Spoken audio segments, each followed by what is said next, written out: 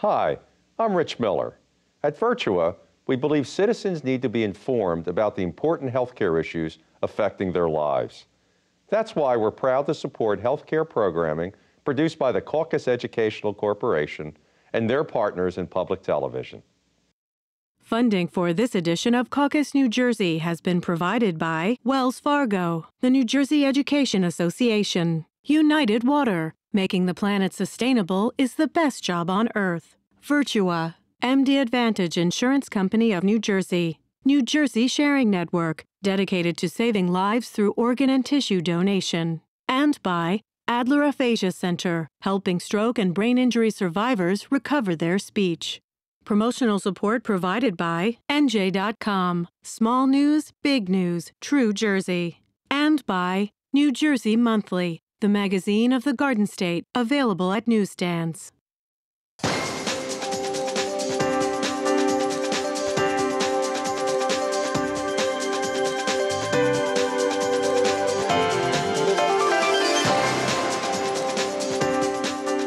Hi, this is Steve Adubato. The question is, what exactly are the keys to transitioning from college to a successful workplace situation? And even if you don't go to college, what are the keys to a young person finding gainful employment? We're going to be discussing that for this entire half hour. First guest we have is Tammy Molinelli. Molinelli. I got that right. I'm an Italian-American. I should have gotten that right the first time. Executive Director of the Bergen County Workforce Development Board. By the way, what is that board?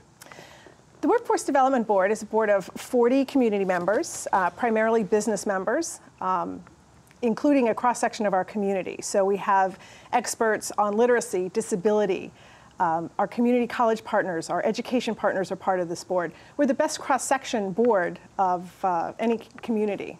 Why working with colleges? What is the connection there? Well, basically what we do is we figure out how to invest money in people who are unemployed and underemployed to get them back to work.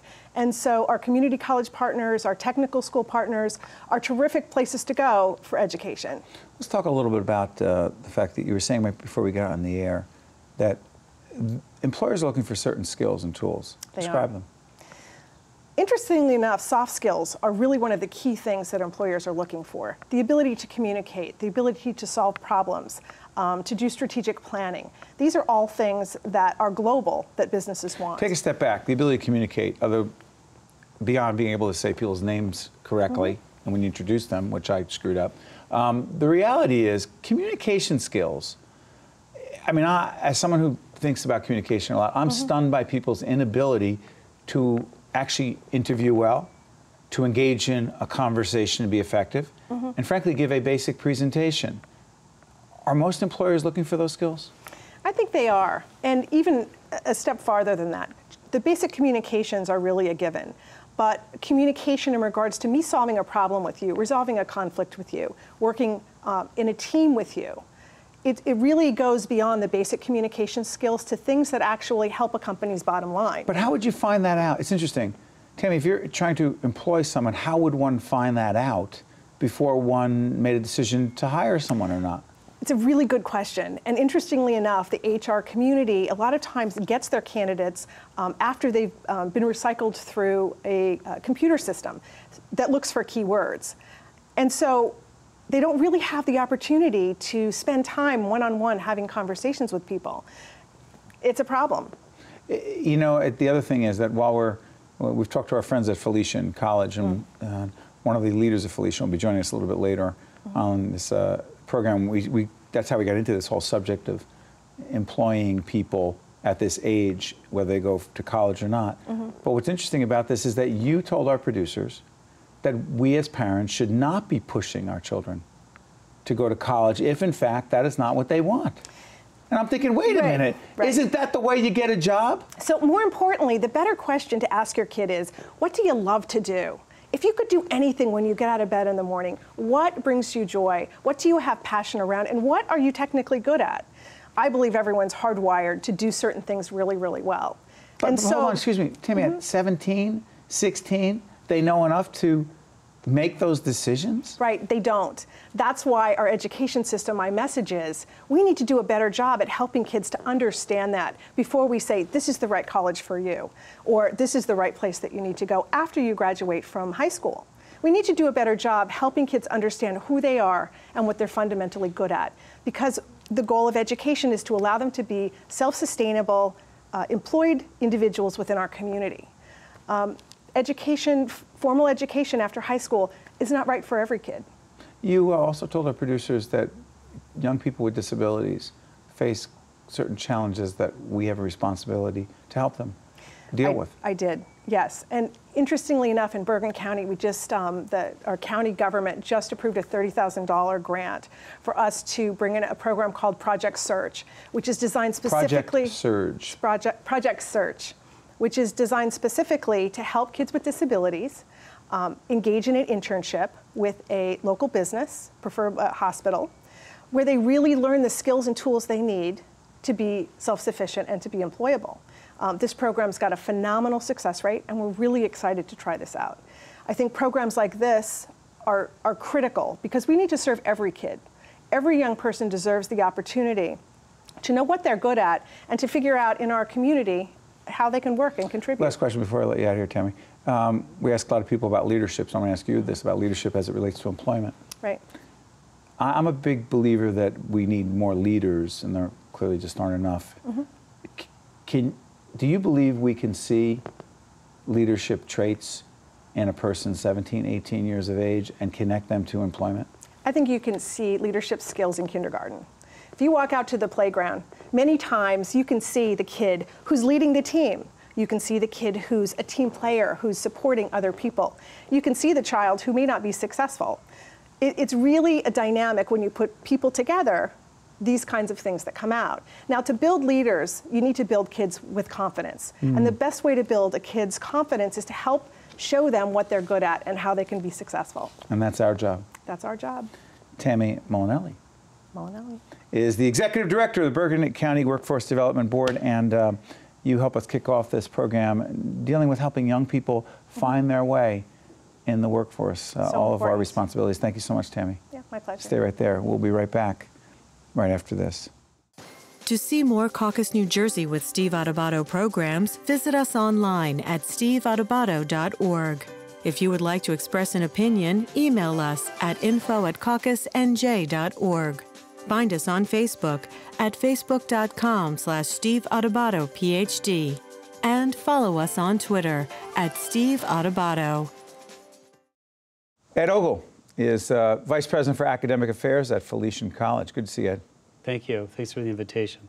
Talk about the college's role in helping your students prepare to get out into the workforce. Students have a lot of choices. And we can imagine how intimidating that might be for a young person, knowing that they're making very important decisions early on that will predispose them for their careers. And yet, what ability or what means or what information do they have to make these important decisions? So part of our role is to make sure students are exposed to the variety of choices, and more importantly, to help them see connections between these courses, these sets of courses leading to this degree, preparing them for this career. And what I like to remind students of is a good education should prepare you for a career, not just your first job, but for a lifelong career. What's the difference? Jobs change, and people live and work for lengthy periods of time. And so we have to provide our students with skills so they can change as the jobs and the opportunities change, as they mature, as their interests change, as employers seek different skill sets. They can move with that and continue to educate themselves and keep themselves relevant to the workforce. Let's break that down a little bit. The internships are really big. You know, we talked to a young person who graduated from the college who, you know, talks about, you know, as we talked to Penny, this young woman who we'll talk to, she told our producers, without those internships, she's convinced she would not have been able to get the jobs that she got. Is that typical? Internships are very, very valuable for our students for a number of reasons. Number one is it helps them connect the work with the learning that happens in the classroom. And secondly, it exposes them to what they imagine a job might be like, So as an intern, they'll have that direct experience being assigned some responsibilities, but more importantly, they look around and they see what folks are doing with the careers they aspire to. For myself, I had the opportunity of a cooperative internship as a 17-year-old college freshman, and it was very instrumental for me because it directed me away from work I thought I would be interested in. Away from? Yes.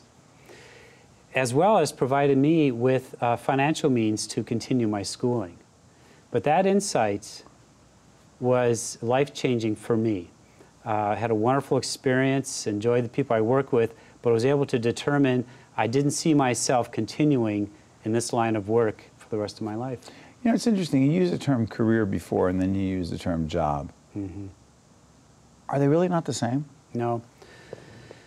When we think of careers, it's, you know, we think of how we're going to expend our time, expend our energies, and to make a career of something, you know, to be attractive for us, it really has to be fulfilling. I can work at a job, but I may not be fulfilled. But back up. The pressure that so many young people feel, and others, but say particularly a younger person graduating from college, he or she is first feeling the pressure to get a job to start paying off their college loans. Yes. Is it good, if they're fortunate enough to get a job, and they say, well, I don't really love my job, but I'm lucky to get a job, should our response be, well, yeah, you got a job. If you like it, that's a bonus. Is that not the right attitude? No, the right attitude is, you know, if we think of the time we'll spend in our jobs. It's a lot of time. Is it going to be drudgery? Or is it something I look forward to? I get up every day thinking I'm going to make a difference. This is meaningful work to me and to others. You know, this latter is the direction we like people to move into. We talk about education. You mentioned getting a good education so I get a good job. Right. This is the utility of education, and that's a good thing. But that's not what matters most. What matters most is what an education does to us, not for us. And so for the long term, and this is really reflects you know, our task at Felician College, is to infuse our students with these values that lead to a fulfilling career, intrinsically and also for really doing what we can to make the world a better place by showing care, compassion, respect for others. And in this way, we work with our students through, one of our core values is transformation. It's a privilege to work, especially with young people, and predispose them for this transformational experience. And by transformational, I mean not changing into somebody different, but changing into our better selves. Is that overwhelming for some young people who are just saying, come on, I just want to find a job, and you're saying, hold on, time out. We're trying to help you be the best person you can be. People are hungry for this. They are hungry for it. Right, this is the draw. That's the draw. So they say they want a job, but we really want more than that, don't we? Yes. That's important stuff. Ed Ogle is the Vice President for Academic Affairs at Felician College. And, you know, it's interesting. Career is one thing, a job is another, but we all need to be looking out for those young people. Stay with us. Be right back after this. Thank you, Ed. That's good stuff. To see more Caucus New Jersey with Steve Adubato programs, visit us online at steveadubato.org. If you would like to express an opinion, email us at info@caucusnj.org. Find us on Facebook at facebook.com/Steve Adubato PhD, and follow us on Twitter at Steve Adubato. Penny Kamkourkong is an alumna of Felician College, and she has successfully transitioned from her academic life into a life in accounting. Is that fair to say? Yes. I got to ask you something. When did you know that accounting would be something you'd pursue professionally? I actually tried different things when I was in high school. And when I come to the US, I was deciding between whether medical degree or business degree. And I volunteered at a hospital. And I can't stand what it's like to be in a hospital. And when I walk in, I can't make that happen my everyday life, walking in and see people getting sick. I just want to be able to feel something for them. So I decided to pursue my career in business. And at the time that I started my undergrad, accounting has changed a lot since the World Common Enron. And I wanted to become part of the change. So I decided to choose accounting as my major. That's great. Now you came from Thailand. Yes. It's only 6 years ago. Yes. And so talk about an amazing transition and successful transition. When you were at Felician and you were studying accounting, how much were you thinking about, let me just put it this way, I have to get a job? I think pretty much every minute of my life at that time. Really? Yeah. Pressure? A lot. Where was it coming from? Because I feel like English is not my first language. So I feel a little bit of disadvantage, although a lot of people say differently. A lot of people say that the fact that I am experienced two different cultures, I have a global perspective. But I still feel like when I want to express something, sometimes it doesn't come across. Therefore, I push myself to thrive further than everyone else. I start networking before everyone else. What do you mean networking? I went to the career fair since I was in sophomore year. So that the goal at the time wasn't really to get a job, but for them to know me for 2 years, so that when I'm a senior, if they have any opportunity, they can refer that opportunity to me. But back up, isn't it a fact that one of your professors suggested that you start going to career fairs? Yeah, my advisor and my professor pushed all of us to go to the career fair. And you took it seriously? Yes. And you started meeting people? Yes. And so talk to me about the internships, because my understanding, and we'll talk about some of the keys to successfully transitioning into the workforce, particularly if you're in an academic situation, a higher ed situation. You had 2 internships. Yes. How important were those internships to actually getting job offers? Definitely, like my number one thing. I think that's almost the reason why they asked for an interview, that they see that I have had experience. Were you at Deloitte? I started private accounting first and part-time when I was in school because I can't do full-time. Unpaid? First job unpaid. Okay. And then after 6 months, then I have an offer for a paid position. And then after that, I went to PricewaterhouseCoopers for the tax season, and now I am about to go to Deloitte for audit full-time. So those internships, paid or otherwise, were key to your successfully finding employment? Definitely. Help everyone understand, what did you get out of those internships? The internship really helped me not only utilize what I've learned in class to the actual real life, but I have an understanding of the accounting professions, how to conduct myself in the workplace, reply emails professionally, learn about cultures and values in the corporate world. And that's really what employees is looking for when I go at an interview. So that was key for you? Yes. And let me ask you this. What advice would you have to others watching, particularly people around your age who feel very nervous and not as confident about the prospects of them finding a job? Yeah. So I think, first of all, you have to have the goal. And it doesn't matter whether it's too high or not. And work your way, try your absolute best to get it. It doesn't matter. You're going to fall, you're going to hurt, you're going to struggle. But at the end, I can promise you it's all worth it. Why do you say that?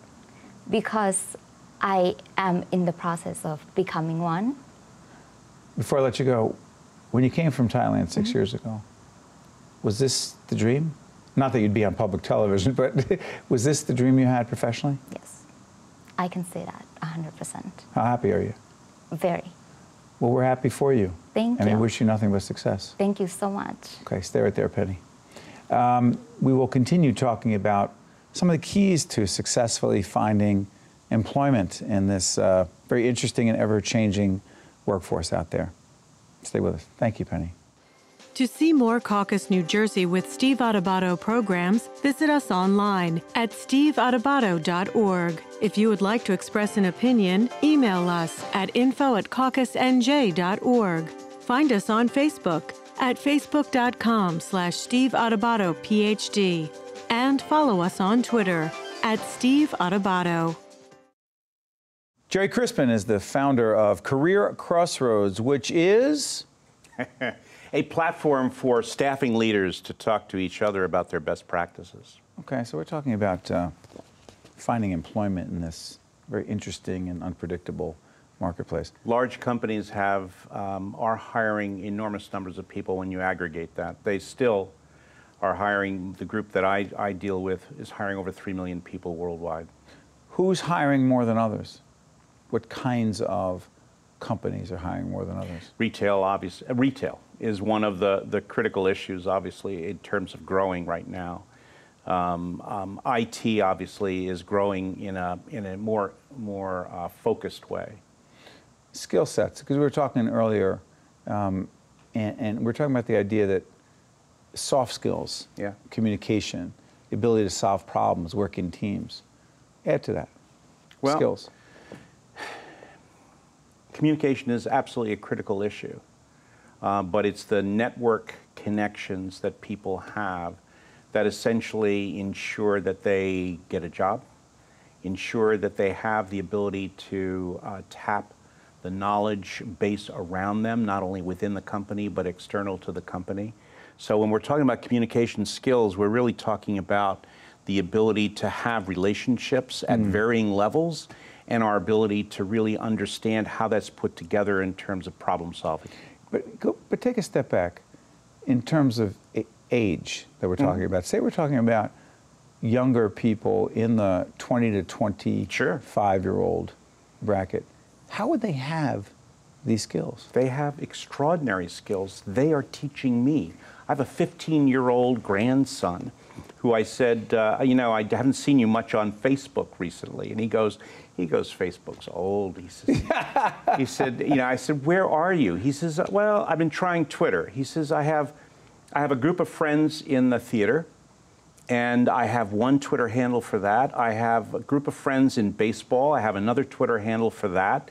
And then there's another group that I have. And he's engaging all of his friends, and a growing number of them, with a few different tweets, if you will, or text messages that he can send one to many, one to one.